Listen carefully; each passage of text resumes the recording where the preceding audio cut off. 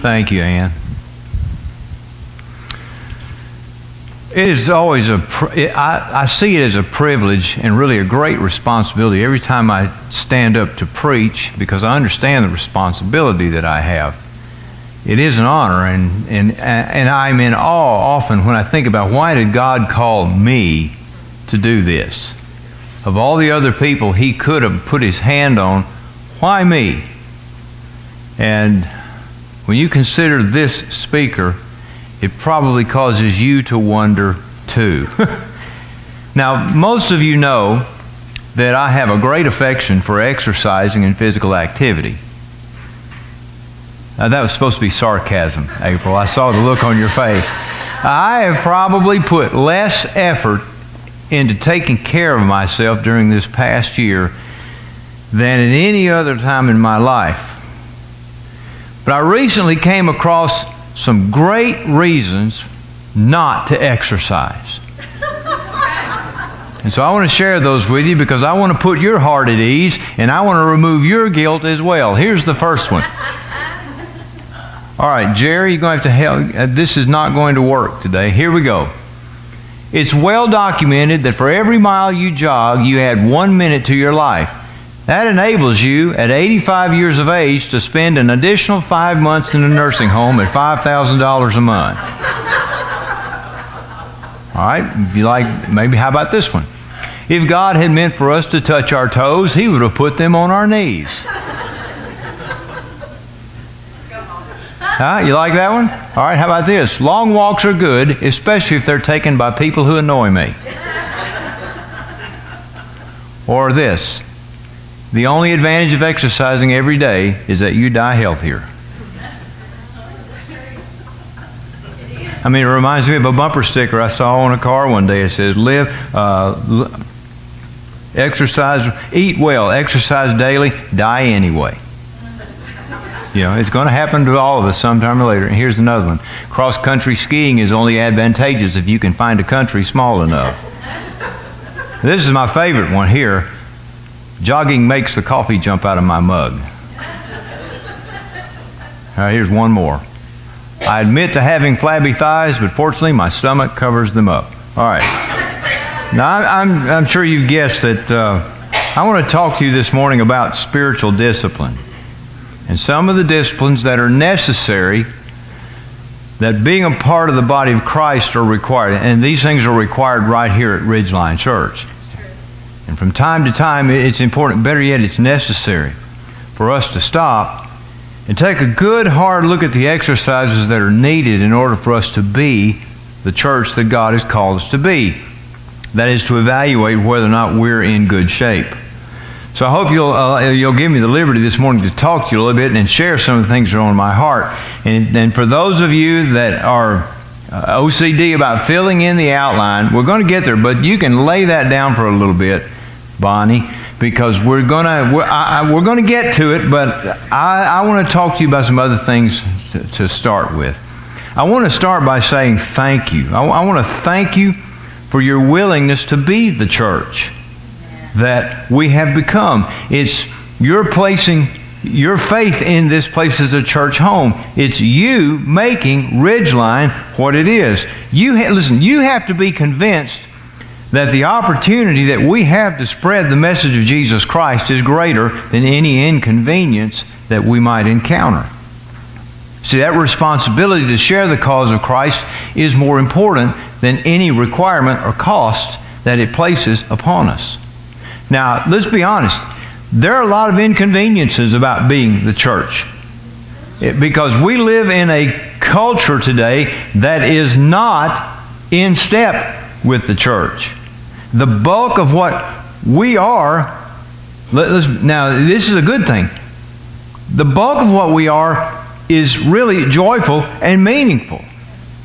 And we have a very unique opportunity in this day and in this place. And I want to thank you for the fact that you've hung in there. And you've given yourself over to support this. And that support has shown itself in a lot of different forms. But there are some areas that we need to shore up.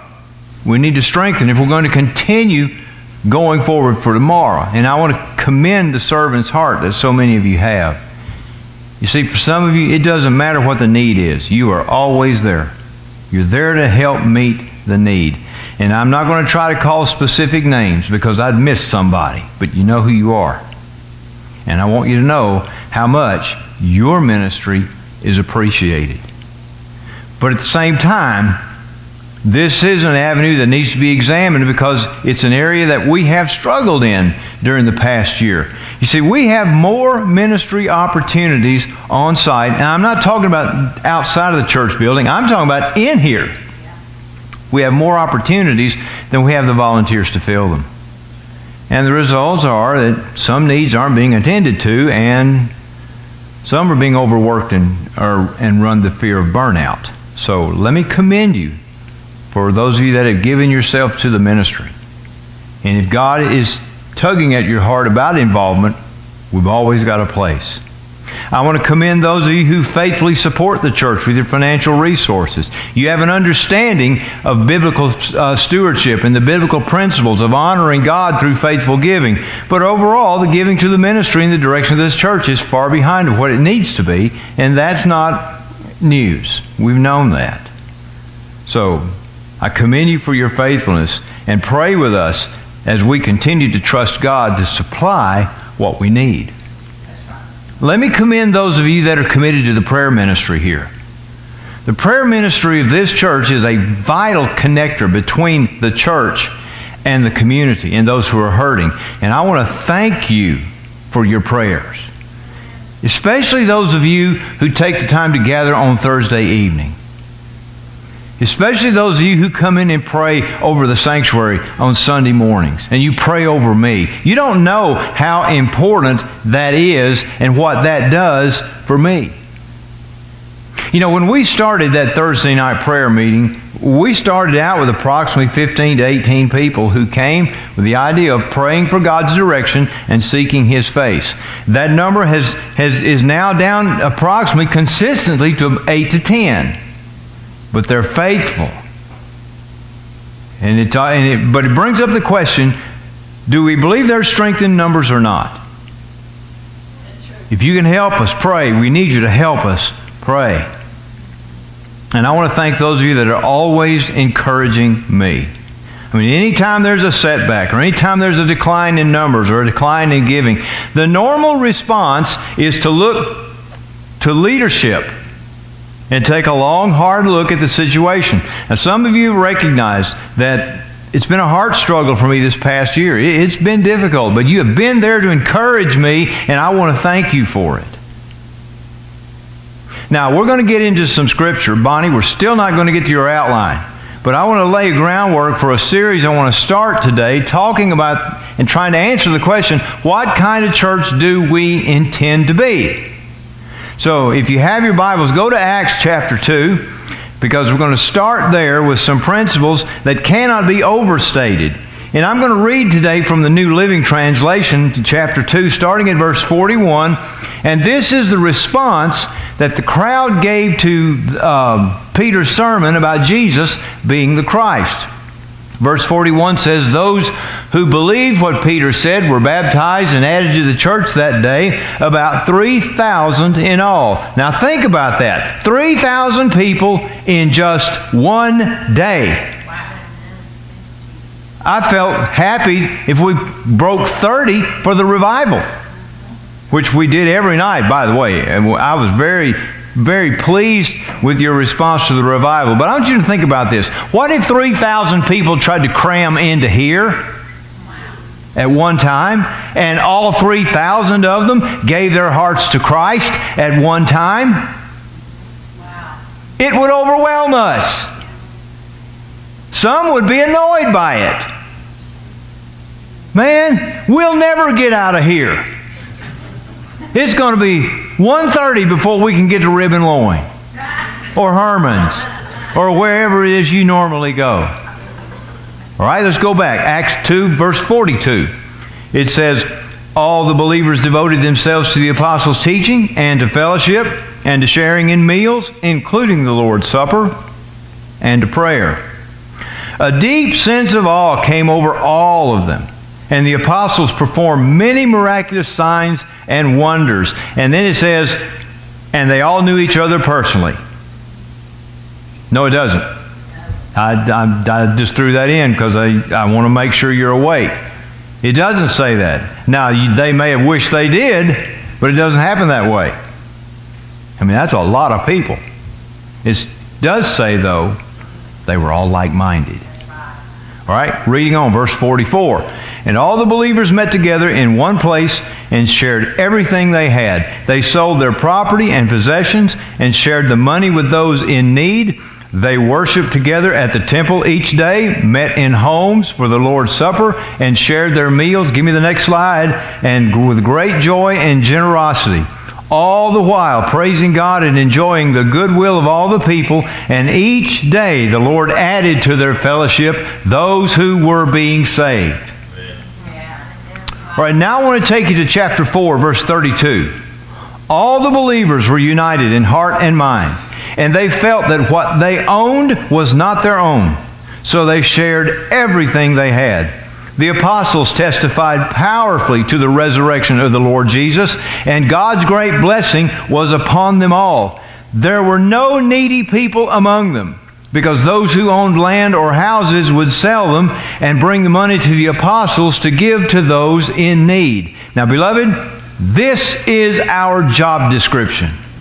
This is the description of what we are to be. This is what God has called us to do. And it's the same call that has been on this church for right at 70 years.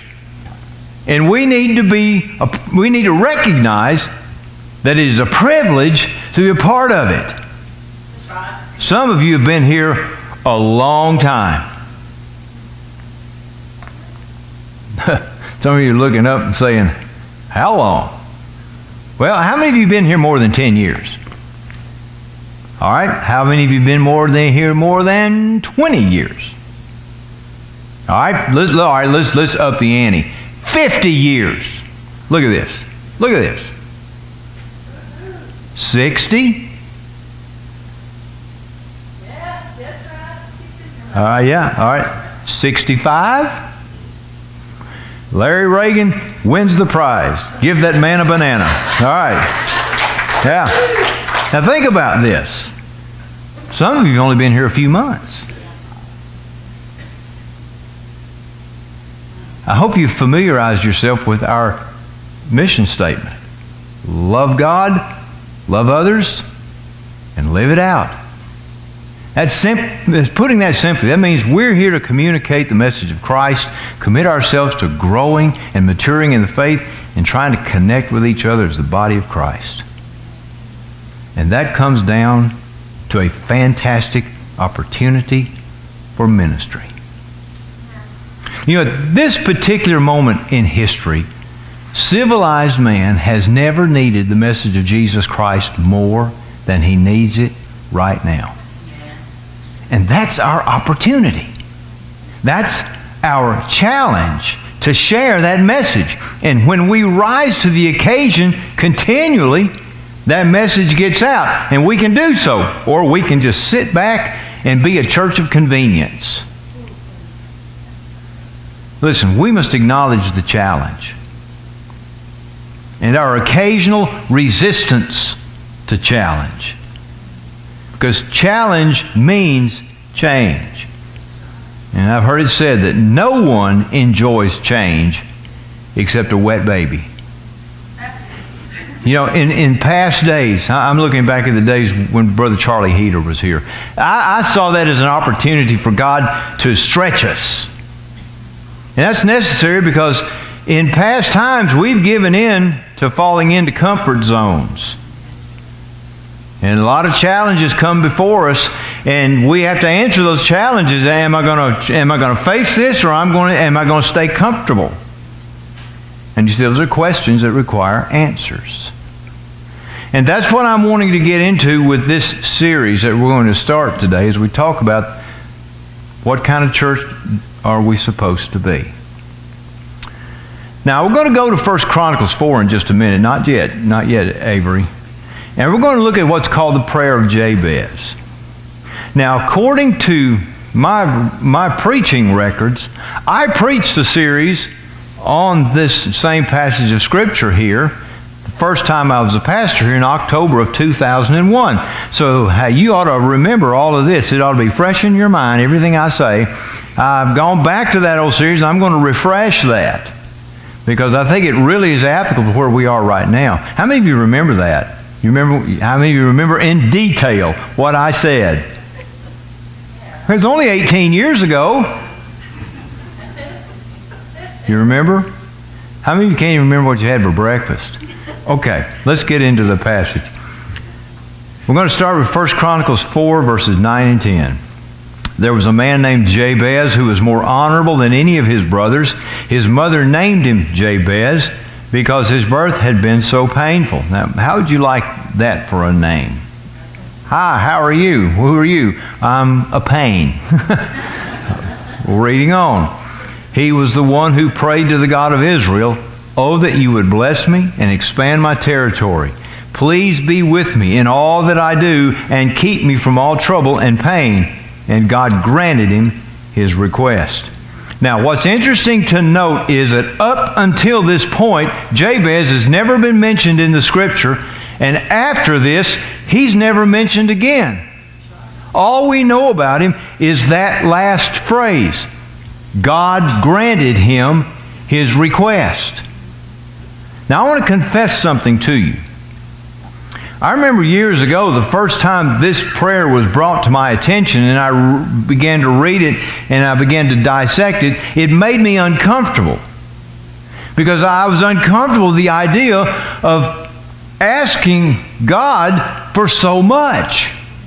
In fact, some translations say he asked God to bless him indeed. Now, that threw up a big red flag for me. I mean, this is arrogance. This is cockiness on his part. I mean, especially in light of thinking about everything God has already done for me and thinking about all the blessings that God has already poured out on my life and onto my family. He's met all of my needs as far as I know, and this guy is asking for more? I mean, how could you be so self-centered as to go to God and say, "God, thank you for all you've done for me. Give me some more"? I mean, I had to change my mindset because this seemed to be focused on such a selfish attitude in my mind. And I mean, look at how good God has already been. I mean, it's enough to send you on a guilt trip if you really stop and think about it. And so I had a problem with this idea of praying, "Oh God, bless me indeed," which means more, abundantly, over and above. And I questioned as to whether or not I could do this. So I decided to just dig into the commentaries, into Bible dictionaries, and see if there's any possible way that I could work this out and try to rationalize this prayer away. I mean, surely it can't mean what it says. And all of my study didn't work. It means exactly what it says. "Oh God, that you would bless me and bless me indeed." And if that part of the prayer is hard enough, then it takes things a step farther. Enlarge my territory. Give me more responsibility. Give me more opportunities. Give me greater challenges. I can't even seem to handle the territory I've got. And he's asking for more. And what does God say in response to this? He says, that's the point. If you can get a grasp on the territory that you've got, then it's not mine. See, you're focusing on your strength and not my strength. Okay, God, then I'll think about praying about enlarging my territory. But then the prayer takes an even more personal turn when he says, "Please be with me in all that I do." Now, I can live with this. You know, this is what equips me and you to be the people that God has called us to be. Please be with me in all that I do and keep me from trouble and pain. You know, this is something we ought to be praying every day, several times a day. And here's what I've come to believe about this prayer. It holds the key to being the people that God has called us to be. And there are 3 commitments we're going to have to make if we're going to be the kind of church that God blesses. And finally, at long last, we're getting to the outline. So here's the first commitment that we have to make. And that is, give me the next slide, Avery. We have to be Christ-centered. We've got to stay focused on the message of Jesus Christ. We've got to believe first and foremost that this is why we exist. We are here to preach Christ crucified. We're here to believe what Paul said in Philippians 3 and verse 7 and 8. He said, "But whatever gain I had, I counted as loss for the sake of Christ. Indeed, I count everything as loss because of the surpassing worth of knowing Christ Jesus my Lord. For His sake I have suffered the loss of all things and count them as rubbish in order that I may gain Christ. And beloved, until we can say that with total, complete honesty."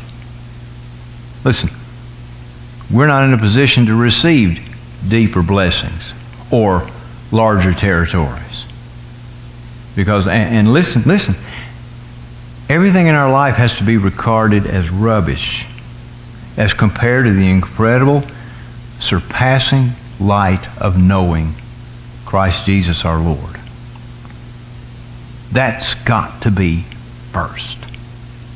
Christ-centered people in Christ-centered churches are the only thing that is going to turn the tide in this world of raging godlessness. We must be Christ-centered, and in some very specific ways. For one, in what we teach. Teaching the whole truth of God's perfect, inspired Word and being clear about what it says. And to also be unwavering in the commitment we have made to do what the Word of God says. You know, personally, I believe the world is getting a belly full of casual Christianity. It's not working, folks. It never has and it never will. And people are eager to see true transformation. A Barna study that recently came out said, "What are millennials looking for in the church?" And the answer was authenticity. They're not looking for programming. They're not looking for flashy worship teams. They're not looking for cutting-edge music. They're looking for authentic, Christ-like people. They've seen too much of it that's fake. And we need to be eager to declare that Jesus is Lord and make that declaration known through Christ-centered teaching. The second thing is we've got to be Christ-centered in who and how we worship. Christ-centered worship that focuses our attention on God. And you do this through great hymns, and it's done through the simplicity of a worship chorus. And, you know, and I'm a little prejudiced here, but I think we have a worship leader that can do those things and can help us. And I know that she never just sits down and throws a bunch of songs together. She prays about the service. She prays about what we need to sing. She prays about what will minister to the congregation. And she prays about what will help undergird what I'm going to preach. So we need to be Christ-centered in who and how we worship. We need to be Christ-centered in our leadership. And I'm going to have to ask for your apologies in this area right here. Because in the past year, I've done a poor job of equipping leadership. You know, the primary reason that I think I've fallen down on this is as I get older, it seems like my own confidence in what I'm doing begins to slip, and I lose some confidence in my own ability as a leader. And if we're going to be honest, let me be completely transparent. Several months ago, for the first time since I've been in the ministry in a long time, I questioned as to whether or not I was done and if I should quit. I wondered if I should just step back. And because I've struggled with my own circumstances during that past year, I haven't been the example of leadership that you have needed, and for that I apologize. I'm working through that. Now, I want to serve you better in the future. And I know that much is asked and much is expected of anybody who serves in leadership, whether it's teaching a Sunday school class or singing on the worship team or serving on a board or just greeting people as an usher. Much is expected. And I want to I want to give you a better effort in supporting your ministry. The fourth thing we need to do is we need to be Christ-centered in striving for excellence. Listen, whatever we are doing, it ought to be done to the best of our ability. And our best isn't any better than somebody else's best. You see, if God has given us the potential to do our best, then that's what we ought to be doing. You know, I get weary. I don't know about you, but I've really grown weary of living in a culture where it takes 2, 3, and 4, sometimes 5 attempts to get something right. I mean, especially if you know it could have been done right the first time. It's almost as if it's become expected that you're going to have to hammer away at people again and again in order to get them to do things right. Now, I don't know what has happened to the service industry. There are some serious problems there, but the church ought to be different. We're doing what we're doing for God Himself. And the Scripture teaches us that we ought to do whatever we do as if we are working for the Lord, because He deserves the very best we do. That's right. Amen. So that's my first point. We need to be Christ-centered in what we do. The second thing is we need to have a servant's heart. We need to be people with the spirit of service. We need to have a heart that approaches people with a basin and a towel instead of them insisting that they meet our needs. Now understand what I'm about to say. I'm not saying that your needs will never be met. I don't believe in doormat Christianity. And I don't think Jesus ever taught that. But I do believe that if you have a servant's heart and you are known for being one who ministers to and meets the needs of other people, I can guarantee you this: when you have a need, they'll be lined up at your door to help you. You serve, and you'll be served. You meet a need, and your needs will be met. Jesus said it clearly in Luke. He said, with the measure you use, it will be measured back to you. And a servant's spirit shows itself in 3 ways. By sharing your gifts and talents. Give me the next slide, Avery. If you're in Christ, you have been given a spiritual gift. And that gift is to be nurtured and developed and used in the local body. Beloved, listen, the church requires and it deserves a high level of commitment from its members, even if it means from time to time we step out of our comfort zone. We all need to be good stewards of the gifts and talents that God has given us. And you can't treat the church like a shopping mall. You can't pick and choose, come and get what you want and find this piece that you need, and then you're out of here. It doesn't work that way. That's not biblical. We're called to share and implement the gifts that God has given us. We also need to learn to share our resources.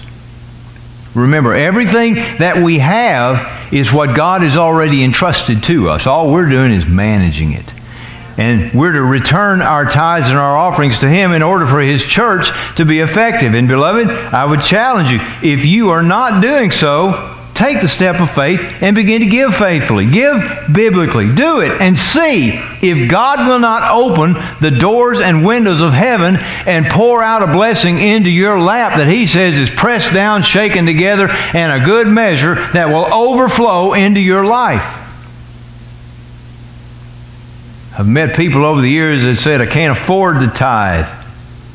And my response to them is, if life is that hard, you can't afford not to. Because if it's that bad, you need God's help. And you've got to show yourself faithful to God first for Him to come through. I love the story John Maxwell told about a man in his church when he was pastoring out in California whose business all of a sudden just exploded. Whatever his product was, all of a sudden there became a great demand for it nationwide, and he couldn't keep up with the orders, and just overnight he began to make money like he had never made money before.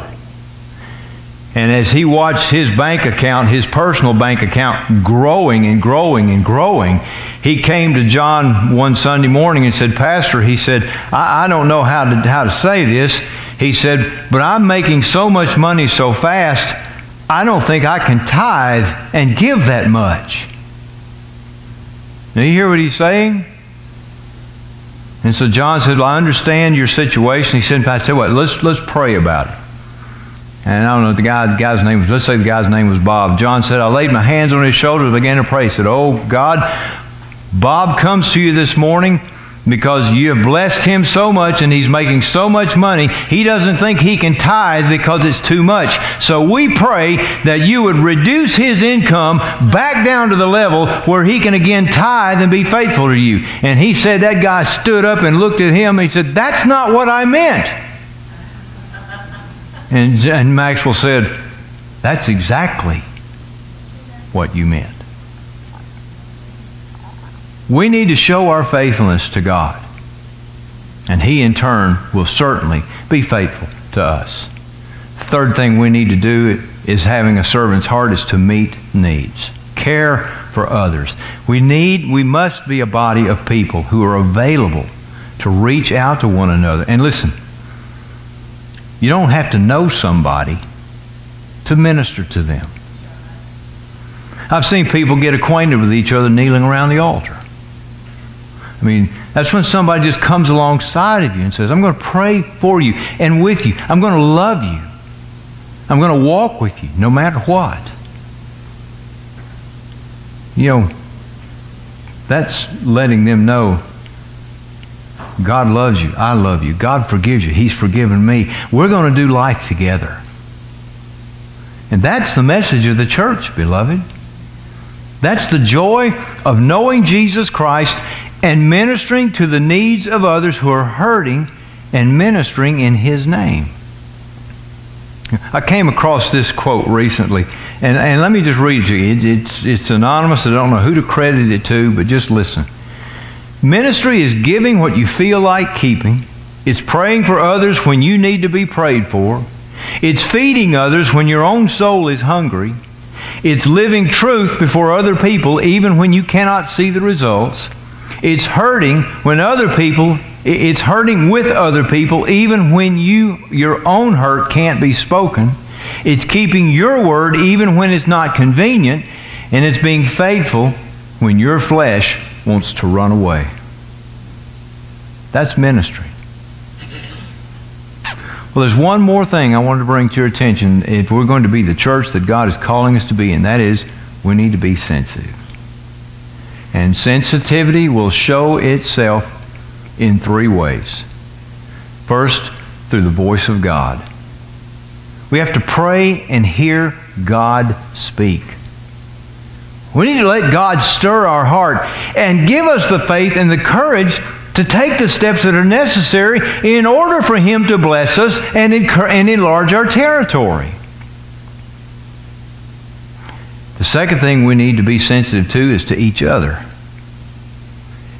And be very careful before we ever let one word of criticism escape our lips about somebody somebody, especially somebody we do not know. I tell you what, that is what I hate about social media more than anything else. People are so courageous when they are anonymously sitting behind a keyboard.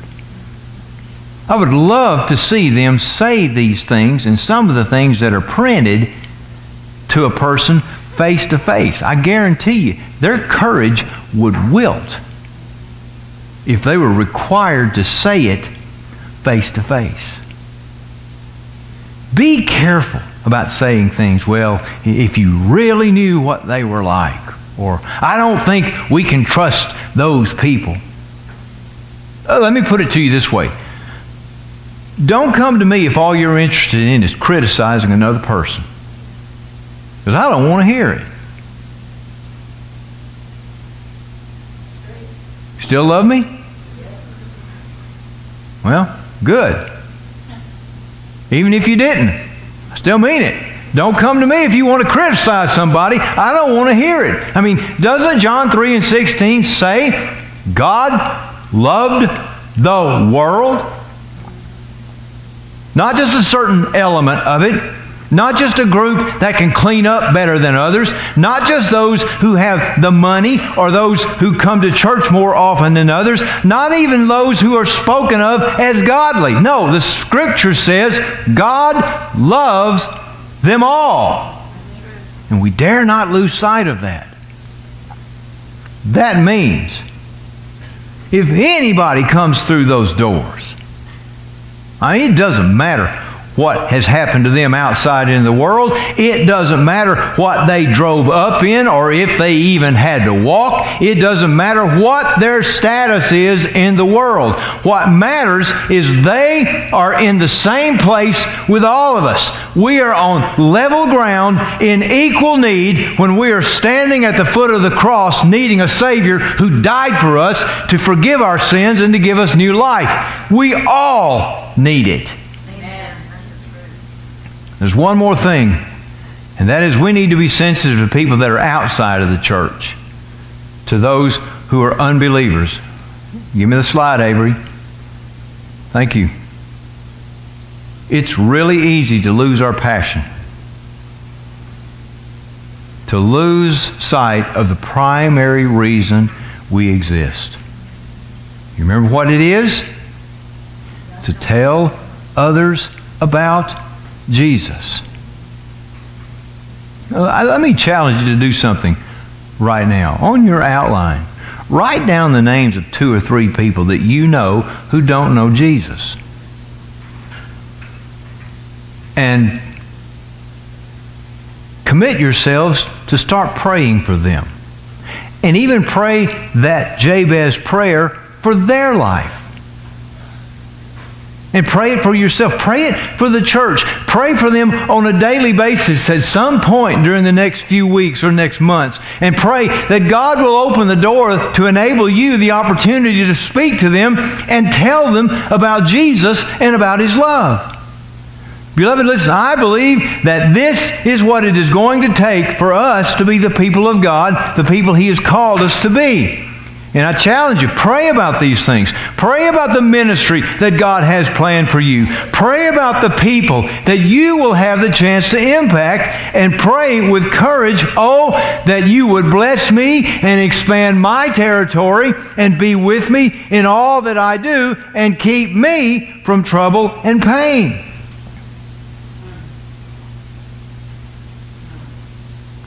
And then remember, there's one more line in that prayer. And God granted him his request. You see, for the church to be the church,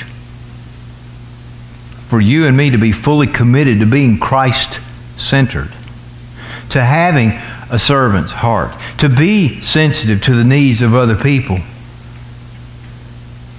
if we ignore those things, then we become something other than the church. I mean, the truth is, you take those things out and we're nothing more than a civic organization or a country club. Now, we are and we must be the church. And I invite you to come with me, because in the next several weeks, we're going to explore how we can be, and we can know that we're there. And if we see where we need to shore some things up, we'll shore them up. You with me? All right, let's pray. Father, I thank you that you brought us to this place and to this point today.